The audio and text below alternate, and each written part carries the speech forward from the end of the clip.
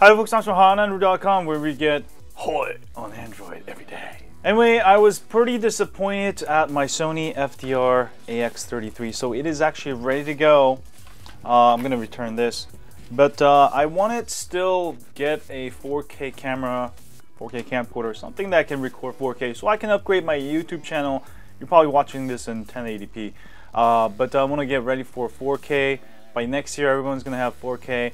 And you know, I wanted to get a camera that would actually have great quality videos. The Sony AX33 is great for stabilization. I think it's great for outdoors. It's great for home videos, vlogging and stuff like that. But most of my videos I actually take at home. So I need something that gets very good high quality videos indoors. So I ordered the Panasonic GH4, DMC-GH4. There is Lumix G. Anyway, what's really cool about this?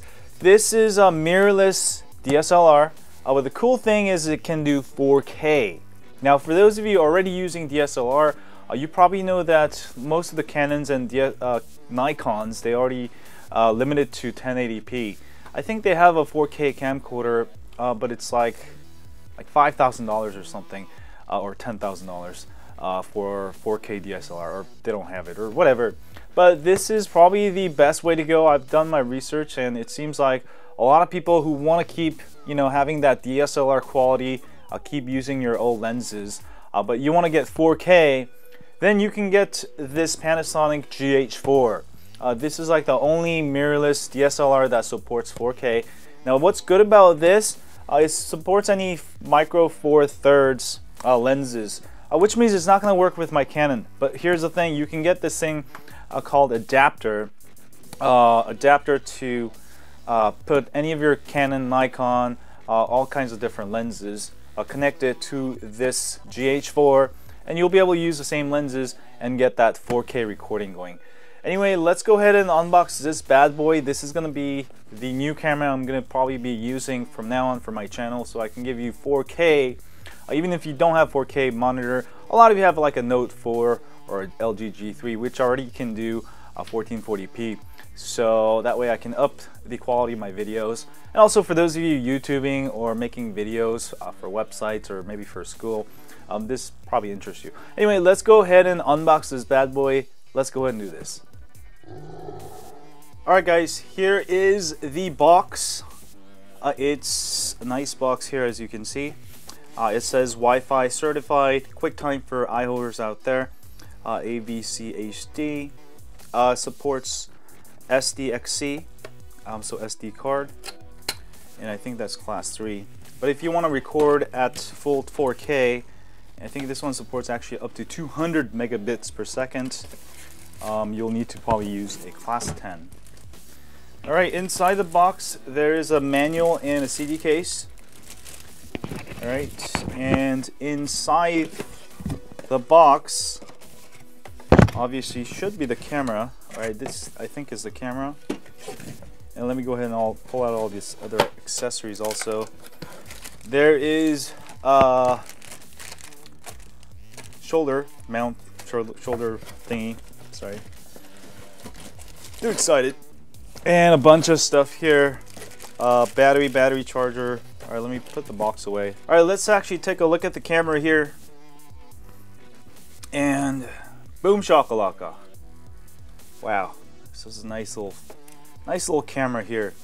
Compared to my 60D, it's a lot smaller, a lot lighter. So I'm gonna have a lot of fun with it. Alright, this camera does have a flip out LCD, which I really like. Alright, flips out all the way. 45 degrees this way. Alright, all the way out. Supports Wi-Fi and 4K. I was actually gonna get the Canon, I think 6D, which just came out, which is a full crop sensor. But then again, that one doesn't have 4K, so I opted with this one. This one I think I paid about what, $1,200–1,300 bucks. There is a hot shoe here, obviously.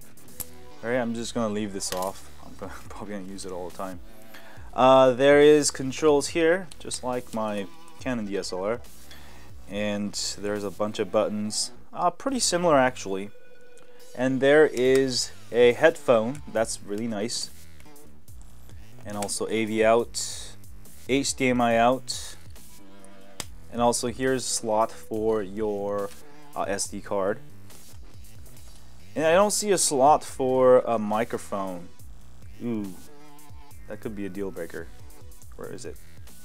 Alright, maybe the headphone jack is also doubles as a microphone jack. Oh, sorry, idiot. So microphone jack.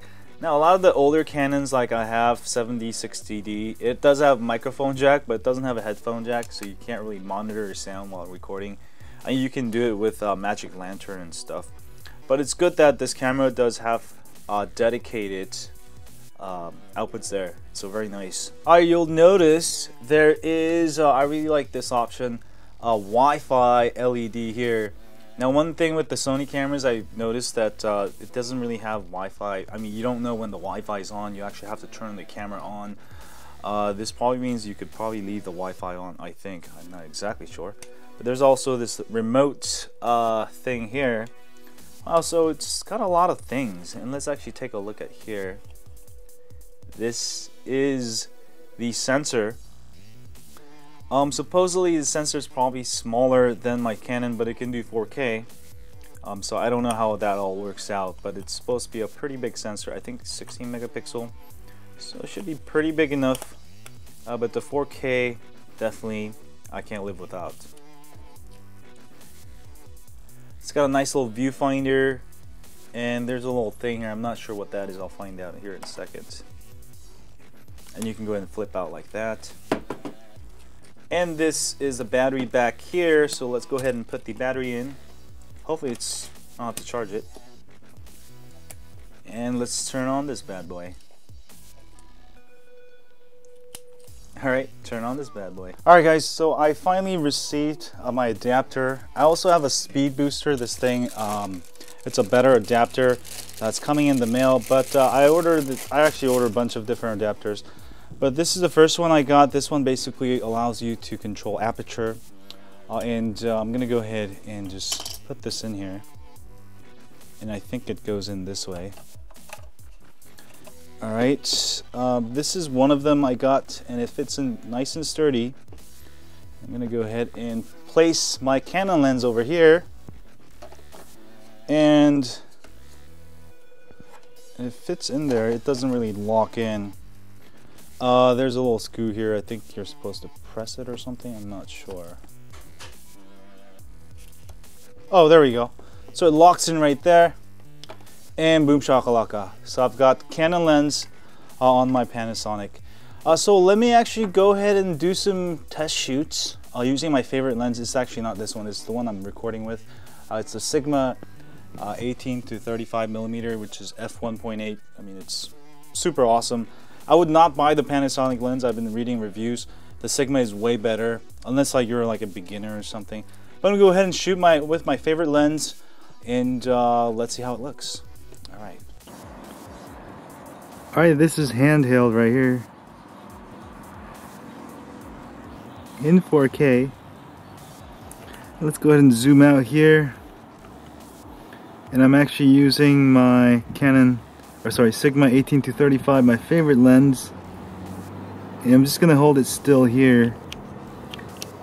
And let me go ahead and change the shutter here. Everything's manual on this controls because I'm using a Canon lens with this cheap Fotassi speed booster. I'll have the more expensive one coming next week. But this should give you a good idea of the 4K abilities on this. Here's the depth of field. So I keep saying depth of focus on my last video. I don't know why.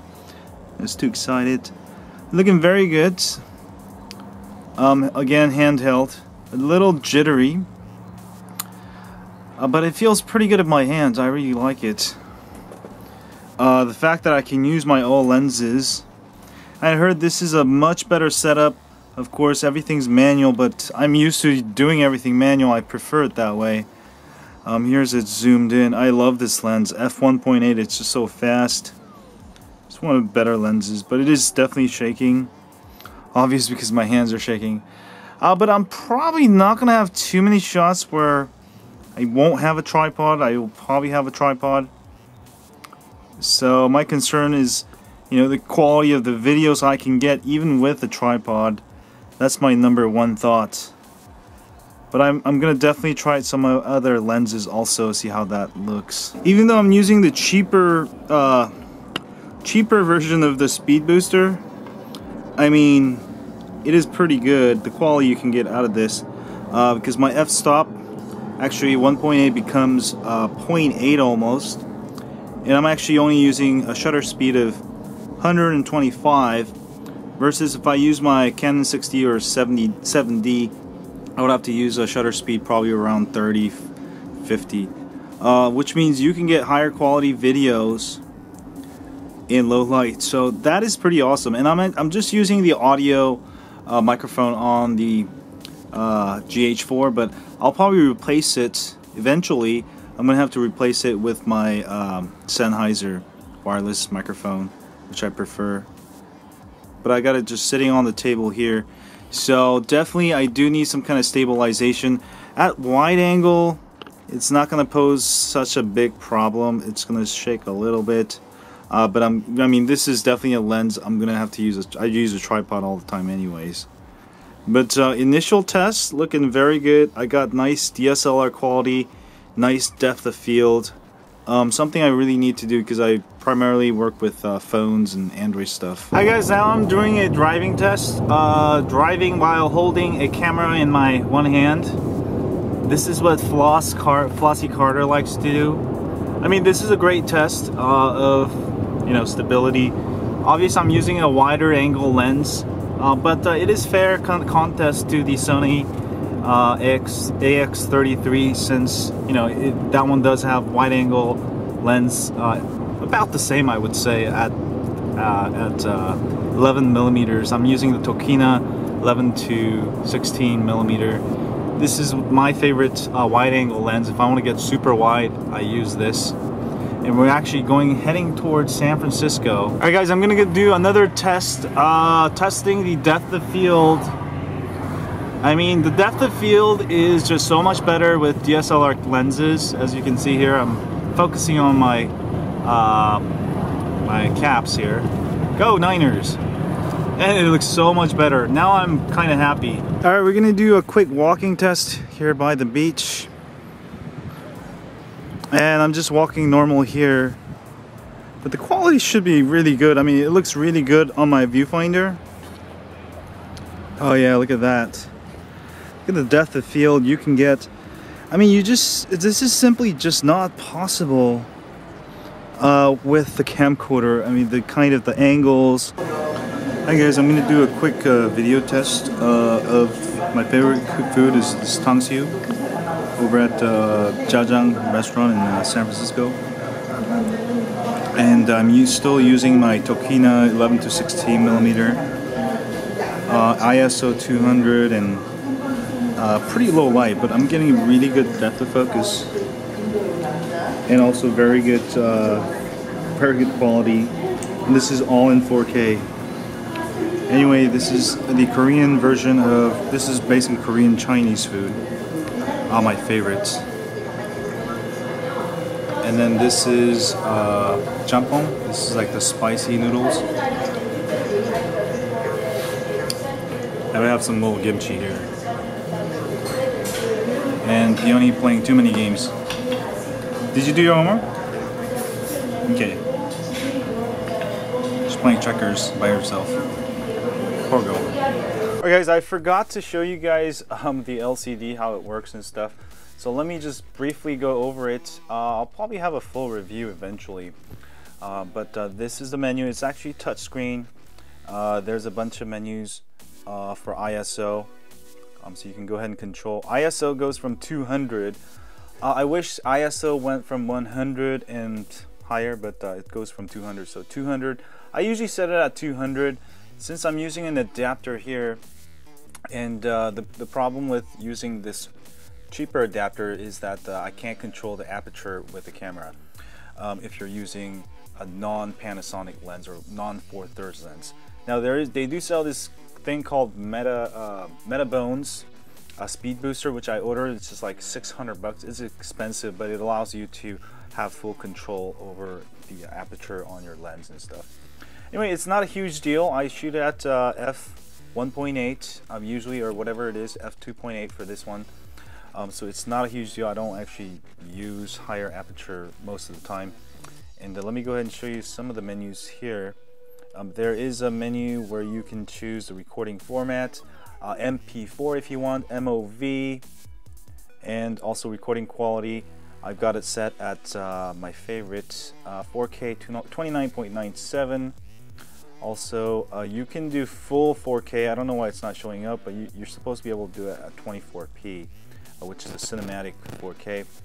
Also, this camera can do 1080p at 60 frames per second at 200 megabits per second. That's going to be great for high quality 1080p videos. So even if you don't shoot 4K, this could be the better way to go. After seeing this, I might actually recommend this camera more than the Canons because you have the ability to shoot 4K, which is the main reason I got it, because at some time I'm going to have to upgrade, and this is the only camera that actually supports 4K. Exposure mode, you can have it at AS, but I have it at S because my aperture is already set, so I just need to change the shutter speed. And there we go. There is also Wi-Fi. You can do a Wi-Fi live view through your Android, or if you're an iPhone, you can use an iPhone, iPad, all that good stuff. Alright. And other than that, there's these quick menus here. You can do more stuff, multimetering, shutter speed. I mean, this camera is actually pretty awesome. I actually like it. How many controls? You got this button here, this button here. I believe you can all customize. And there's actually more features on this camera than my Canon 60D or 7D or any of the newer Canons. There's a headphone, like I told you. There's even a flash thing here. I don't know how to use that. I don't use flash much, but there's a flash thing there. Overall, I am very satisfied, and I did some comparison videos. That will be probably my next video tomorrow if you guys want to see it. The difference between these two cameras. And actually, you know, after doing that test, I've actually decided to keep both cameras. This camera is really good if you're outdoors and you're traveling. You don't want to bring your tripod, and you know, you're not doing too many low light shots. I mean, this camera actually may be better because it's so stable. It's like having tripod. You know, I just don't like it because the depth of field you can get on this camera isn't as good as on this camera, because this one you can use DSLR lens. And most of my shoots are like here, where I'm just kind of focusing in my subject, and that's why for that I don't really like this, because the lens option is just one lens. But I'll just keep it because the stability is great, and I'll be traveling to Thailand and Korea, and I may carry this. You know, where I don't want to carry my DSLR, or you know, maybe I'll go on a boat. I can't carry all my equipment. And also, if I want to you know, make a review about review in 4K about a 4K camera, then I'll need a 4K camera. So for that, I may use this. So for now, I'll keep it. But I'll have a full comparison video tomorrow. So check that out tomorrow. That's what I was doing today.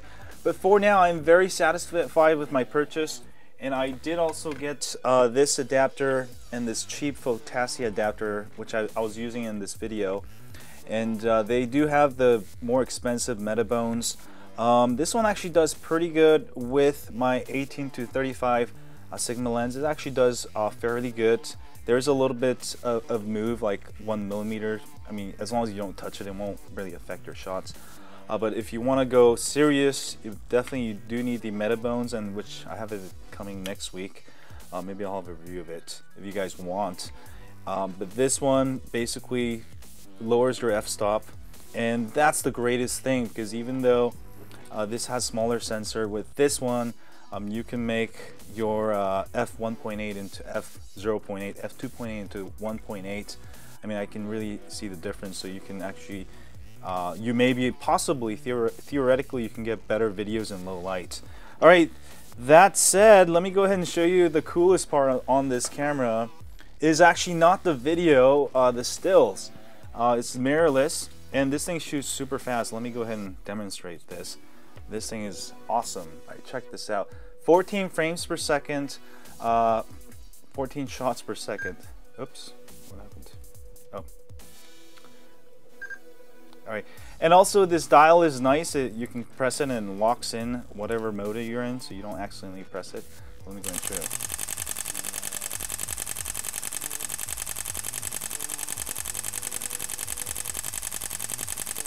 I mean, it just keeps going. I mean, to get that much speed, you would need something like a Canon 1D. Spend like $5,000 on the camera, but this one is faster than that. And with you know, fast lens, you know, you can get some really good shots with photography. So one thing this has over the camcorder is that it's obviously not a camcorder, and you can shoot some great photos also. So this may be a great way to go. And thanks guys for watching this video. That was my unboxing of my new Panasonic GH4. I do highly recommend this if you want to get serious about videos, especially 4K. I would definitely get this. But if you're a beginner, you don't know what aperture is, if you don't know what exposure is, if you don't know how to work with this lens, the learning curve might be super high, you know, unless you have a lot of free time like myself. Then I would definitely still recommend the Sony 4K AX33. This is the cheapest, well, not the cheapest, the lowest price camcorder you can buy. That's going to allow you to take great videos without this learning curve and messing with it. Everything's auto. The only thing I don't like about it is that the depth of field isn't as great, is nowhere near a DSLR. But for most of you shooting 4K, I mean, you can make some excellent 4K videos compared to like a smartphone camera or any of those point and shoot cameras. This is gonna kill it. So I'm just saying, I'm just taking into the nitty gritty of it, and that's why, you know, I'm gonna use this primarily, but I'm also gonna keep this. I've decided to actually keep this. This image stabilization is just awesome. I was doing some tests earlier, and this thing just shakes. You know, I just can't do handheld. I need a tripod, but this one, there are times when you can't carry a tripod with you. This is gonna be perfect, you know, like on the top of an elephant, which actually happened to me, and I was carrying my DSLR, carrying a video. I actually have a video of it. I put it on my YouTube, so I'll put a link to that. But when I was on top of the elephant and I had this, I could have given you some really nice 4K videos from top of an elephant. So there's advantages and disadvantages of both cameras. I would recommend this if you've never used a camcorder before or DSLR before, and you know, if you already kind of advance on it, if you have one of these, or you know, you want to upgrade and you want to really get into videography, definitely check out the GH4 instead of Canons. This one just, you know, future-proof 4K. Anyway, thanks guys for watching this video. Don't forget to hit that like, subscribe, and don't forget to leave your thoughts on these camera reviews and stuff. If you guys like more of them, I'll put it more. If you don't like more and you want more Android, I'm going to put more Android. And don't forget to follow me on Twitter, Facebook, or Google+. And as always, I'll stay on Android.